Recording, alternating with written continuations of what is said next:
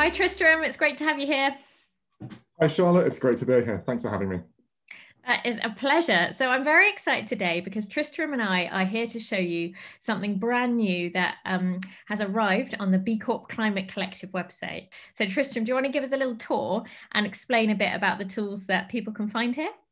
Exactly, yes. So a team of researchers at Oxford University with partnership with a number of business networks and leaders have brought together a huge aggregated database of all the sorts of tools, resources, guides, and supports that you would want in your journey to net zero. We've pulled out at the very, very top as well some of the key themes that you'd want to take in your journey to net zero. So starting off with measuring your current emissions, setting targets for where you want to go, building this into your strategy and governance, and more.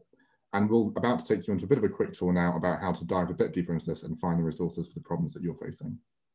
Fantastic. So when you scroll down that page, Tristram, we can really just see a little glimpse into one of the windows of the tools library, can't we? So there's heaps and heaps of tools to explore, and we'll be talking to you later about exactly how you can find just the tools that you need. Actually, also Tristram's showing us the bottom of the screen here, which shows you that you can also submit resources. So the idea of this library is it's ever growing, it's international, and we're really hoping that businesses all over the world will continue to share tools that have helped them on their journey so that this library can become ever more comprehensive. So this is just a how-to guide of how to get started using the B Climate Tools base that we now have on the B Corp Climate Collective website.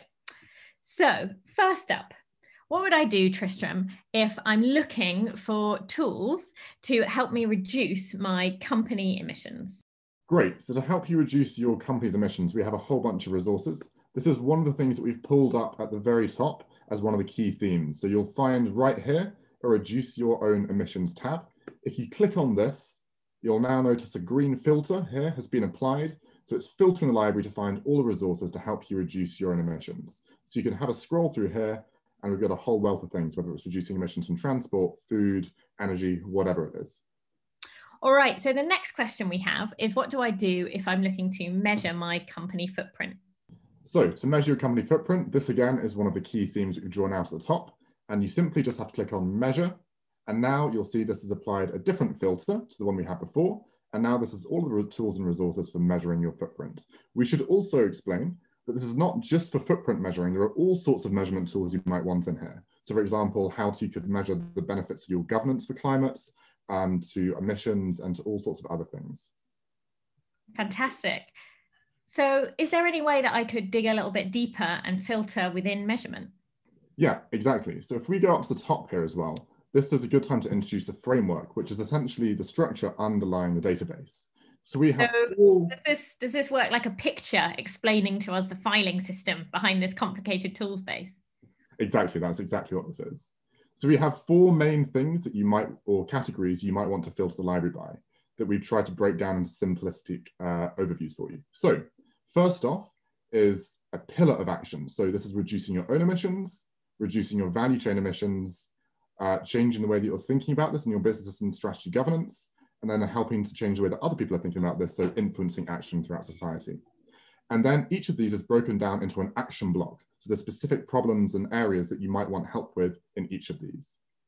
The second major category we have is the progress cycle stage. And so for each of one of these action blocks, you would want to go through a cycle of setting a target, planning, proceeding, and then publishing.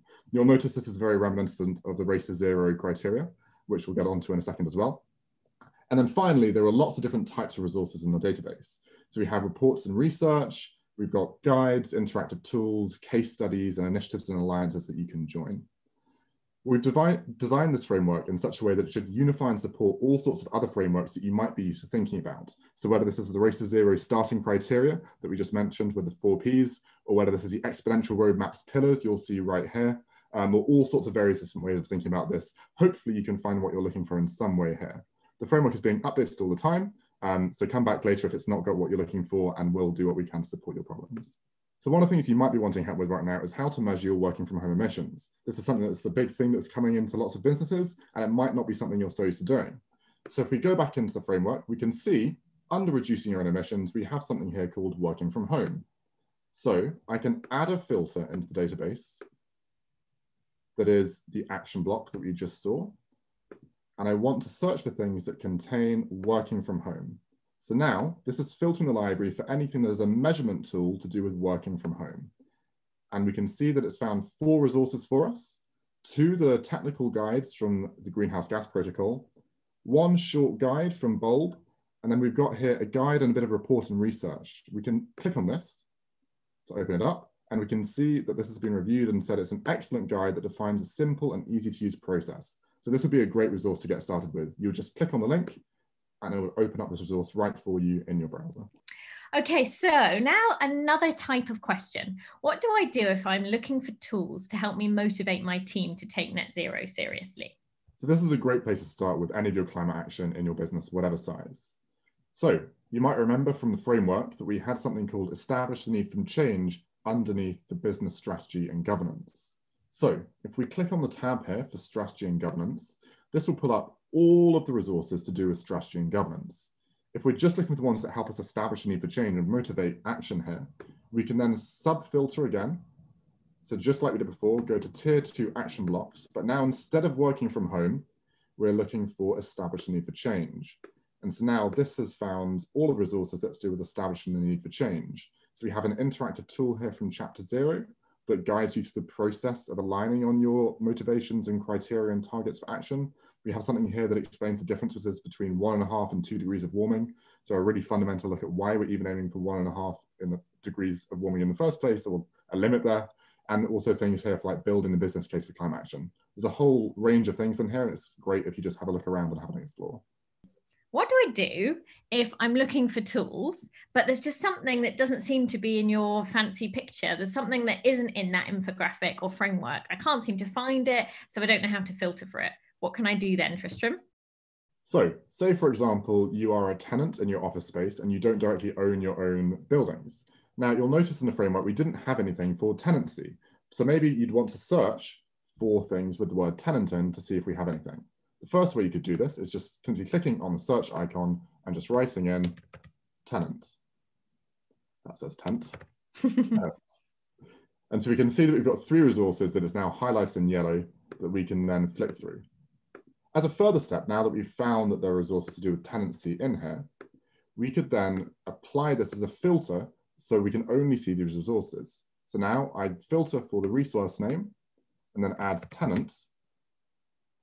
And now I can compare side by side the resources here to do with reducing your emissions as a tenant. Many of the resources and tools that we've reviewed through the database, some of the best ones have been from B Lab and B Climate Collective. So this will be a great starting point if you're looking for resources as a B Corp. So for this, it's very simple. You just simply add a filter as we've done before. And now we're looking for the host organization.